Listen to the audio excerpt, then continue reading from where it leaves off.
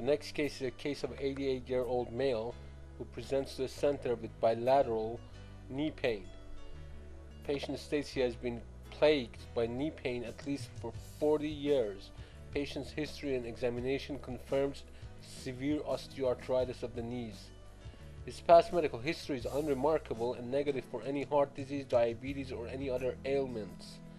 He takes no medications, and both of his parents lived way over their 90s before they passed away from natural causes.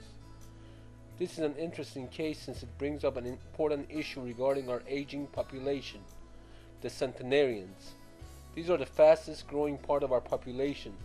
At this point, it is estimated that there is over 50,000 centenarians in the United States, and maybe about 200,000 worldwide. The majority of them are women, and in 10 years it is estimated that there will be over 2 million centenarians worldwide. This is a big change from the last century when the average life expectancy was 46 years.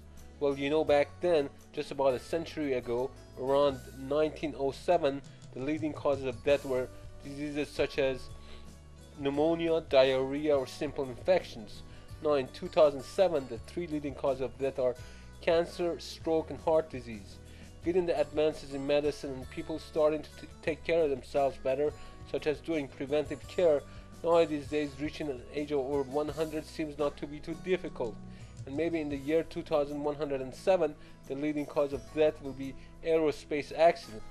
The point of this discussion is, aging seems to be inevitable, so one needs to look into it long term, and to do it more gracefully, which requires better taking care of ourselves, especially our muscular skeletal system.